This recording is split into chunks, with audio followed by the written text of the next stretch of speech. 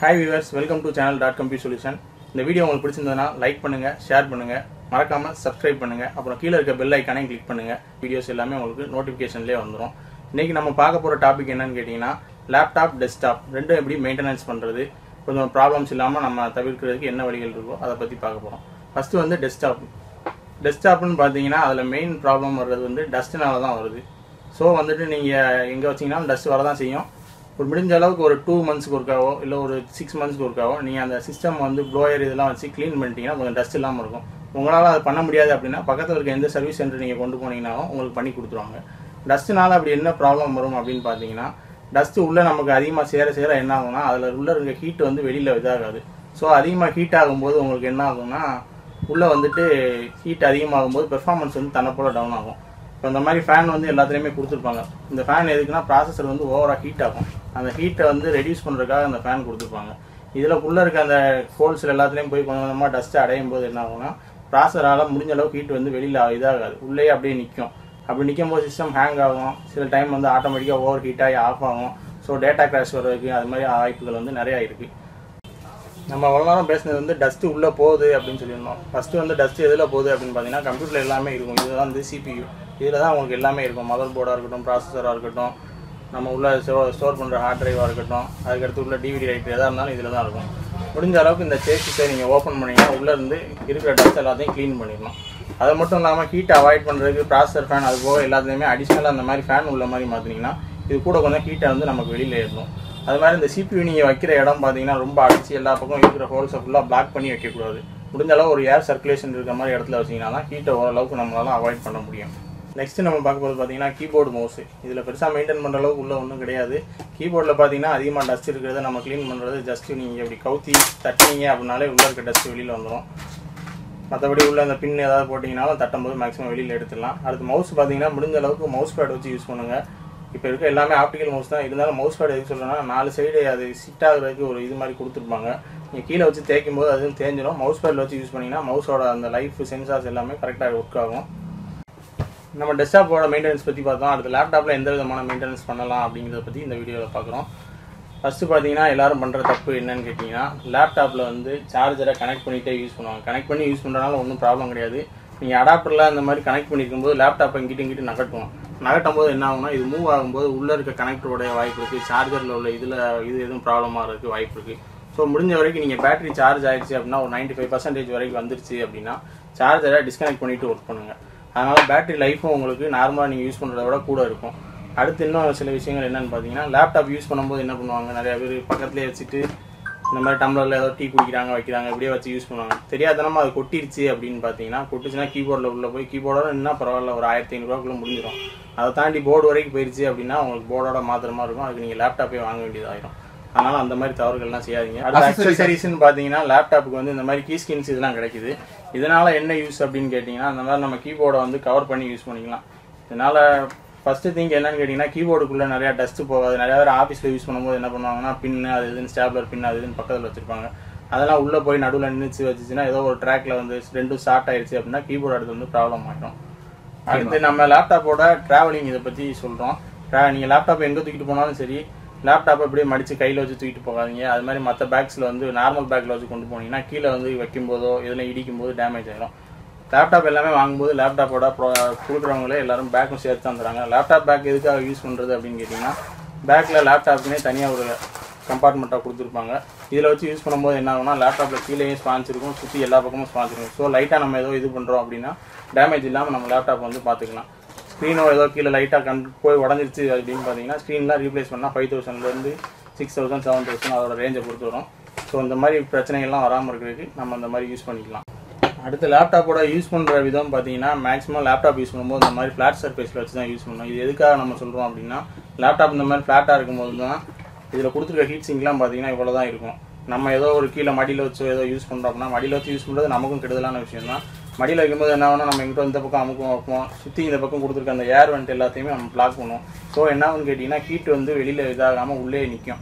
அது அதிகமாக ஹீட்டாக ப்ராசஸர் உள்ள இடத்துக்கு ப்ராப்ளம் வராது. கிராஃபிக்ஸ் கார்டு உள்ள லேப்டாப்லாம் பார்த்தீங்கன்னா ரொம்ப அதிகமாக ஹீட் ஆகும். அதெல்லாம் நீங்கள் மடியில் வச்சு யூஸ் பண்ணிங்கன்னா ரொம்ப ஹீட் ஆகும்போது சிப்செட் ப்ராப்ளம் ஆகும். சில டைம் வந்து அது ஏதாவது பேன் ஆகிறதுக்கு வாய்ப்பு இருக்குது. ஸோ வந்து உங்களுக்கு ஒர்க் ஆகாமல் போகிறதுக்கு அதிகமான வாய்ப்புகள் இருக்குது. முடிஞ்ச வரை லேப்டாப்பை நீங்கள் யூஸ் பண்ணும்போது இந்த மாதிரி ஃப்ளாட் சர்ஃபேஸில் வச்சு யூஸ் பண்ணுங்கள். அப்படி வைக்கும்போது தான் உங்களுக்கு கீழே கொடுத்துருக்க அந்த லாக்ஸ் இதெல்லாம் பார்த்தீங்கன்னா கரெக்டாக நிற்கும். அதனால் கொஞ்சம் ஏர் வெண்ட் உங்களுக்கு வந்து ப்ராப்பராக இருக்கும்.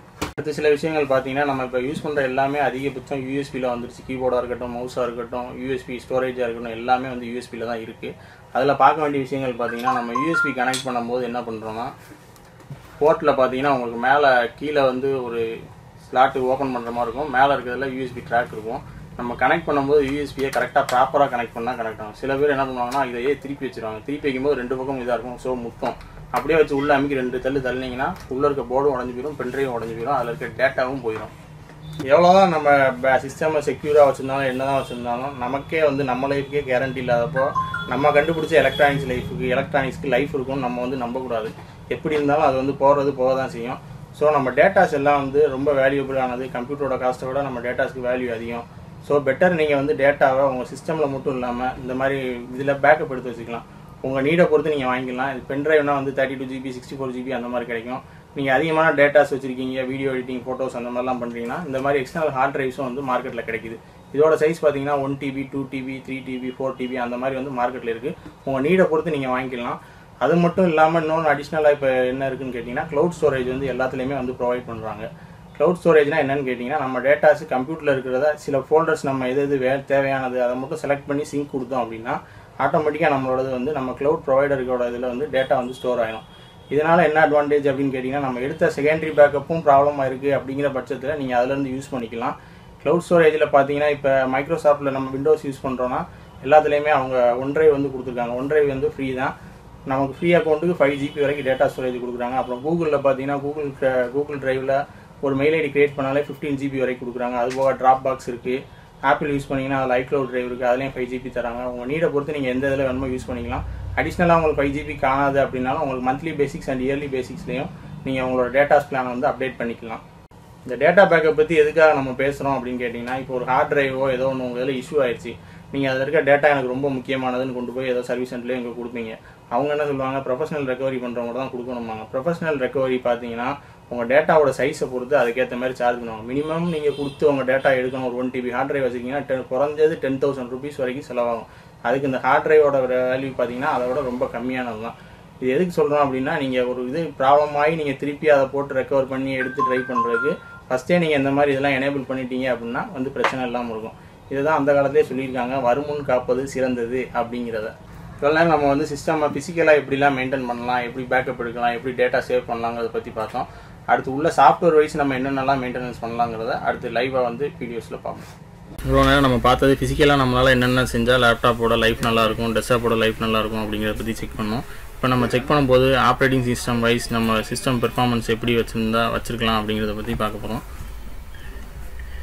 ஃபஸ்ட் திங் வந்து நமக்கு ஒரு கம்ப்யூட்டரை ப்ராப்பராக எப்படி ஆன் பண்ணுறது, எப்படி ஷட் டவுன் பண்ணுறதுங்கிறது தெரிஞ்சிருக்கணும். ஆன் பண்ணுறது ஒன்றும் இல்லை, நம்ம பவர் ஆன் பண்ண போகிறோம். சிஸ்டமில் இருக்க பவர் ஆன் பட்டனை ப்ரெஸ் பண்ண போகிறோம், ஆன் ஆயிரும், உள்ளே வந்துடும். நீங்கள் ஷட் டவுன் பண்ணுறது பார்த்தீங்கன்னா எந்த ஆப்ரேட்டிங் சிஸ்டமாக இருந்தாலும் சரி அதில் கொடுத்துருக்க ஷட் டவுன் ஆப்ஷன் வந்து கொடுத்து தான் நீங்கள் ஷட் டவுன் பண்ணணும். இதில் பார்த்தீங்கன்னா இப்போ Windows 10 இது வந்து இதில் செக் பண்ணிங்கன்னா ஸ்டார்ட்டில் பவரில் ஷட் டவுன் இருக்கும். இப்படி கொடுத்து தான் நீங்கள் வந்து ப்ராப்பராக சிஸ்டம் வந்து ஷட் டவுன் பண்ணணும். அப்படி பண்ணும்போது தான் நமக்கு பேக்ரவுண்டில் ரன் ஆகிற டேட்டாஸாக இருக்கட்டும், சாஃப்ட்வேர்ஸாக இருக்கட்டும் எல்லாமே ப்ராப்பராக க்ளோஸ் ஆகி திரும்ப வந்துட்டு நம்ம ஆன் பண்ணும்போது கரெக்டாக எந்த பிரச்சனையும் இல்லாமல் இருக்கும். நீங்கள் டகான்னு சுவிட்ச் ஆஃப் பண்ணிங்க அப்படின்னா டேட்டா கிராஷ் ஆகலாம், சாஃப்ட்வேர் கிராஷ் ஆகலாம், ஆப்ரேட்டிங் சிஸ்டம் ஃபெயிலியர் ஆகலாம், ஈவன் ஹார்ட் டிஸ்க் கூட ஃபெயிலியர் ஆகிறதுக்கு நிறையா சான்சஸ் இருக்குது. ஹார்ட் டிஸ்க் ஃபெயிலியர் ஆனால் என்ன ஆகும்னு கேட்டிங்கன்னா உங்கள் டேட்டாஸ் எல்லாமே வந்து லாஸ் ஆகும். அடுத்த விஷயம் பார்த்தீங்கன்னா நீங்கள் ஃப்ரெஷ்ஷாக ஒரு கம்ப்யூட்டரோ ஏதோ ஒன்று வாங்குறீங்க அப்படின்னு பார்த்தீங்கன்னா சிஸ்டமில் இப்போ நாங்கள் யூஸ் பண்ணதுனால வந்து C:, D:, E: வந்து நாங்களாம் வந்து ஸ்ப்ளிட் பண்ணி வச்சுருக்கோம் பார்ட்டிஷன். டிஃபால்ட்டாக நீங்கள் ஒரு சிஸ்டம் விண்டோஸ் லோடோட வாங்கினீங்கன்னா அதில் இருக்கிற ஒரே நீங்கள் உங்கள் ஹார்ட் டிஸ்கோட ஸ்பேஸ் வந்து பார்த்தீங்கன்னா C டிரைவ் ஒன்று தான் இருக்கும். அந்த C டிரைவை நீங்கள் அப்படியே வச்சு யூஸ் பண்ணுறதுனால என்ன இஷ்யூஸ் வரும்னு கேட்டிங்கன்னா இன்கேஸ் உங்கள் ஆப்ரேட்டிங் சிஸ்டம் ஏதோ ஒன்று கிராஷ் ஆகுது, ப்ராப்ளம் ஆகுது அப்படிங்கிற பட்சத்தில் அதிலேருந்து பேக்கப் எடுக்கிறது வந்து வாய்ப்புகள் கொஞ்சம் கம்மியாக இருக்கும். எடுக்க முடியாதுன்னு இல்லை, எடுக்கலாம், but it's take too long time. So நம்ம முடிஞ்ச அளவுக்கு நம்ம பார்ட்டிஷன்ஸை வந்து ஸ்ப்ளிட் பண்ணி யூஸ் பண்ணிக்கிறது நல்லது. பார்ட்டிஷன் ஸ்ப்ளிட் பண்ணி யூஸ் பண்ணும்போது என்னென்னா நம்ம பர்சனல் ஃபைல்ஸ் ஒரு டிரைவ், நம்ம அஃபிஷியல் ஃபைல்ஸ் ஒரு டிரைவ் அந்த மாதிரி வந்து நீங்கள் யூஸ் பண்ணிக்கலாம். C டிரைவில் முடிஞ்ச அளவுக்கு நம்ம ஒரு 50 to 60% ஃப்ரீயாக வச்சுருந்தா தான் ஆப்ரேட்டிங் சிஸ்டம் எந்த ஒரு ட்ரபிளும் இல்லாமல் கரெக்டாக ரன் ஆகும்.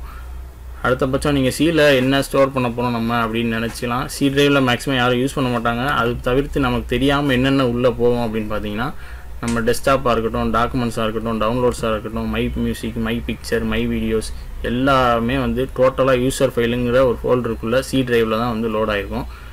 அதை நம்ம உள்ளே போயிட்டு அதுக்கடுத்து டவுன்லோட்ஸ் எல்லாமே சேஞ்ச் பண்ணலாம். டிஃபால்ட்டாக இதில் தான் இருக்கும். ஸோ முடிஞ்ச அளவுக்கு நீங்கள் உங்களோட முக்கியமான டேட்டாஸ் எது இருந்தாலும் சரி டெஸ்க்டாப்பில் மை டாக்குமெண்ட்ஸில் அதில் வந்து வைக்கிறத அவாய்ட் பண்ணுங்கள். இன்கேஸ் வாய்ஸ் எதுவும் கிராஷ் ஆகும்போது உங்களுக்கு அதை எடுக்கிறதுக்கு கொஞ்சம் ட்ரபிளாக இருக்கும்.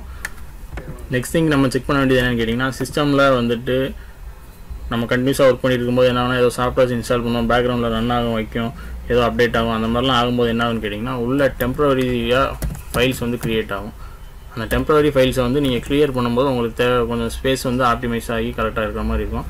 டெம்ப் ஃபைல் எப்படி க்ளியர் பண்ணுறதுன்னு பார்த்தீங்கன்னா, ரன் ஓப்பன் பண்ணிவிட்டு அதில் இந்த மாதிரி டெம்ப் அப்படின்னு டைப் பண்ணிவிட்டு என்ட்ரு பண்ணிங்கன்னா ஒரு விண்டோ ஓப்பன் ஆகும். இதில் அன்னெசரியாக நமக்கு இன்ஸ்டாலேஷனுக்கோ ஏதோ இதுக்கு தேவையான எடுத்த ஃபைல்ஸ் டெம்ப்ரவரியாக க்ரியேட் ஆன ஃபைல்ஸ் இது இருக்கும். இது வந்து நீங்கள் உங்கள் ஃபைல்ஸ் எதுவும் இருக்க வாய்ப்பு இல்லை. ஸோ நீங்கள் வந்து டெலீட் பண்ணிக்கலாம். இந்த மாதிரி ஆப்ஷன் உங்களுக்கு காமிக்குது அப்படின்னா இது கரண்ட்லி இது சிஸ்டமால் யூஸ் பண்ணிகிட்டு இருக்க ஃபைலாக இருந்தால் அந்த மாதிரி டெலீட் பண்ணாமல் இருக்கும். அதை நீங்கள் ஸ்கிப் பண்ணிக்கலாம். அடுத்து பார்த்தீங்கன்னா விண்டோஸ்லேயே பில்டின்னா சில ஆப்ஷன்ஸ் இருக்குது. அது என்னென்னு பார்த்தீங்கன்னா, எல்லா ட்ரைவுக்குமே வந்து அவங்க டீஃப்ராக்மெண்டேஷன், டிஸ்க் கிளீனப் அதெல்லாமே கொடுத்துருப்பாங்க. ஃபஸ்ட் திங் வந்து நீங்கள் எந்த ட்ரைவோ அந்த ட்ரைவை ரைட் கிளிக் பண்ணி அதோட ப்ராப்பர்ட்டிஸ் போனீங்கன்னா அதிலேயே அவங்க கொடுத்துருப்பாங்க. டூல்ஸ்னு ஒரு ஆப்ஷன் இருக்கும். அதில் பார்த்தீங்கன்னா அந்த எரர் செக்கிங் அப்படின்னு செக் இது எதுக்குன்னு கேட்டிங்கன்னா, நம்ம ஃபைல் சிஸ்டமில் இன்கேஸ் எதுவும் இஷ்யூஸ் இருந்ததுன்னா நம்ம ரன் பண்ணி விட்டோம்னா அதில் இருக்க இஷ்யூஸ் வந்து கிளியர் ஆகும். அடுத்து கீழே பார்த்தீங்கன்னா ஆப்டிமைஸ் அண்ட் டீஃப்ராக்மெண்ட் ட்ரைவ். இந்த ஆப்ஷன் எதுக்குன்னு கேட்டிங்கன்னா, நம்ம டிஃபால்ட்டாக நம்ம ஸ்டோர் பண்ணுறது எல்லாமே ஹார்ட் டிஸ்கில் அங்கங்கே பிச்சு இருக்கும் அந்த பார்ட்டிஷனில். நீங்கள் டீஃப்ராக்மெண்டேஷன் போடும்போது என்ன ஆகும்னா எல்லாமே முடிஞ்ச அளவுக்கு ஒரே ட்ராக்கில் கண்டினியூஸாக ஈஸியாக ரீட் பண்ணுற மாதிரி இருக்கும். இதனாலே உங்கள் டேட்டாவோட ரீட் அண்ட் ரைட் ஸ்பீடு வந்து அதிகமாகிறதுக்கு வாய்ப்புகள் அதிகமாக இருக்குது. ஸோ நீங்கள் இதை ரன் பண்ணுறதா இருந்தால் அதை ஓப்பன் பண்ணிவிட்டு எந்த ட்ரைவோ அதில் வச்சுட்டு நீங்கள் ஆப்டிமைஸ் அதை கிளிக் பண்ணீங்க அப்படின்னா உங்களுக்கு இந்த மாதிரி ஓடும். இதிலே பர்சன்டேஜும் உங்களுக்கு காமிக்கும். நீங்கள் முடிஞ்சோடனே அதை க்ளோஸ் பண்ணிக்கலாம். இந்த மாதிரிலாம் நீங்கள் பண்ணும்போது சின்ன சின்ன விஷயங்கள் நீங்கள் செய்யும்போது இதோட ரிசல்ட் பார்க்கும்போது மொத்தமாக ஓவராலாக பெருசாக இருக்கும். அடுத்து நம்ம செக் பண்ண வேண்டியது என்னென்னு பார்த்தீங்கன்னா, சிஸ்டம் வைரஸ் ஃப்ரீயாக இருக்கிறதுக்கு என்ன பண்ணணும் அப்படின்னு பார்த்தீங்கன்னா, முடிஞ்ச அளவுக்கு ஏதாவது ஒரு பெய்டு வெர்ஷன் ஆஃப் ஆன்டிவைரஸ் வந்து யூஸ் பண்ணுங்கள். ஃப்ரீ ஆன்டிவைரஸ் வந்து பேசிக்காக நமக்கு ஃபைல்ஸை வரைக்கும் தான் வந்து ப்ரொடெக்ஷன் கொடுக்கும். இப்போ இன்டர்நெட் யூஸ் பண்ணாத ஆளே கிடையாது. எங்கே பார்த்தாலும் இன்டர்நெட் தான், கையிலையும் சரி லேப்டாப்பில் சரி உலகமே இன்டர்நெட்டுன்னு தான் ஓடிக்கிட்டு இருக்குது. ஸோ நீங்கள் யூஸ் பண்ணும்போது முடிஞ்ச அளவுக்கு ஒரு இன்டர்நெட் செக்யூரிட்டி, டோட்டல் செக்யூரிட்டி உங்களோட நீடை பொறுத்து நீங்கள் அதை யூஸ் பண்ணுங்கள். டிஃபால்ட்டாக விண்டோஸ்லேயே பார்த்தீங்கன்னா அந்த இது கொடுத்துருக்காங்க. விண்டோஸ் டெஃபெண்டர் சர்வீஸ் வந்து ரன் ஆகும். இது அந்தளவு செக்யூரான்னு தெரியல. மைக்ரோசாஃப்ட்டில் செக்யூர்னு சொல்கிறாங்க. ரீசெண்டாக வந்து அப்டேட்ஸ்லேயே நிறையா வந்து சேஞ்சஸ் பண்ணியிருக்காங்க. முடிஞ்ச அளவுக்கு நீங்கள் ஒரு பெய்டு வெர்ஷன் வந்து போட்டு யூஸ் பண்ணுங்கள். அது இன்னும் கொஞ்சம் உங்களுக்கு வைரஸ் ப்ராப்ளம் இல்லாமல் இருக்கும். இவ்வளோ நேரம் நம்ம பார்த்தது விண்டோஸ் பற்றி எல்லாமே பார்த்தோம். விண்டோஸுங்கிறது எல்லாருமே நினைக்கிறாங்க அது ஒரு ஃப்ரீ வெர்ஷனாக இருக்கும்னு நிறையா பேர் நினச்சிட்டு இருக்காங்க. பட் விண்டோஸுங்கிறது வந்து பெய்டு வெர்ஷன் தான். முடிஞ்ச அளவுக்கு ஜென்யூன் விண்டோஸ் வந்து யூஸ் பண்ண பாருங்கள். அதனால் என்ன ஃபீச்சர்ஸ்ன்னு கேட்டிங்கன்னா, நீங்கள் அதை யூஸ் பண்ணும்போது விண்டோஸோட ரெகுலர் அப்டேட்ஸ் அண்ட் பேட்சஸ் வந்து நீங்கள் யூஸ் பண்ணிக்கலாம். அதனால் விண்டோஸ் ஆப்ரேட்டிங் சிஸ்டமில் இருக்க எரர்ஸ் வந்து நிறையா வந்து மைக்ரோசாஃப்ட்லேருந்து கிளியர் பண்ணிகிட்டு இருக்காங்க. அது மட்டும் இல்லாமல் ரீசெண்டாக லாஸ்ட் 2 இயர்ஸ்க்குள்ளே பார்த்தீங்கன்னா, நீங்கள் விண்டோஸ் 7 ஒரிஜினல் லைசன்ஸ் வச்சுருந்தீங்க அப்படின்னா விண்டோஸ் 7லேருந்து இப்போ லேட்டஸ்ட்டாக இருக்க 10 வரைக்கும் அப்டேட் பண்ணுறதுக்கான 1 இயர் ஃப்ரீ அப்டேட் வந்து கொடுத்துருந்தாங்க. இந்த மாதிரி ஆப்ஷன்ஸ்லாம் உங்களுக்கு இருக்குது. ஸோ முடிஞ்ச அளவுக்கு பைரசி சாஃப்ட்வேர் யூஸ் பண்ணாமல் ஒரிஜினல் சாஃப்ட்வேர் யூஸ் பண்ணுங்கள்.